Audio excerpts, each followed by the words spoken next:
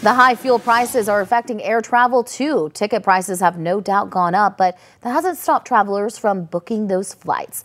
WAAY 31's Luke Hydash is live outside Huntsville International Airport with some tips to make your travel stress-free. Luke?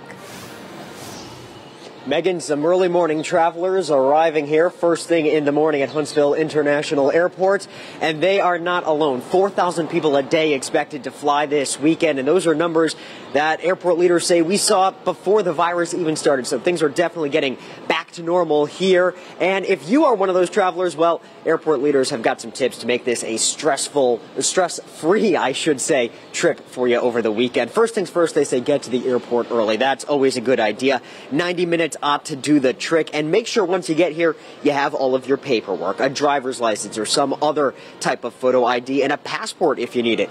Know the TSA rules. A lot of the rules that were changed because of the virus are now back to normal, so familiarize yourself there. And the big one, remember that when you're here, you're not going to be by yourself. We're anticipating this summer we should be right in line with pre-COVID numbers. I heard it said the other day. So we're looking for a lot more traffic in the airport, a lot more leisure travelers, a lot more families are what I'm seeing from my perch above baggage claim.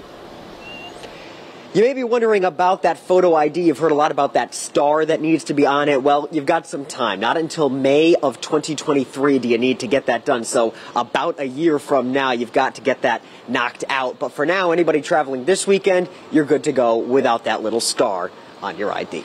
Reporting live this morning at Huntsville International, I'm Luke Hydash, WAAY 31 News.